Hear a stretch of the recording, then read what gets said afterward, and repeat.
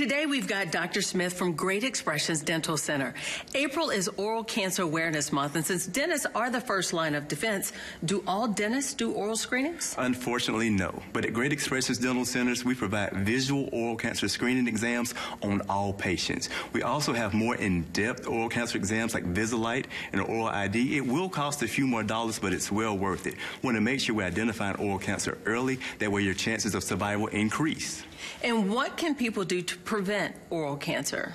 We're all at risk for developing oral cancer. HPV, or the human papillomavirus, is the leading cause. You want to make sure that you're limiting your alcohol consumption. You want to make sure that you're staying away from tobacco products. And remember to have your regular exams with those oral cancer screenings at least yearly. Well, thanks for stopping by today, Dr. Smith. For more information, go to the website, greatexpressions.com.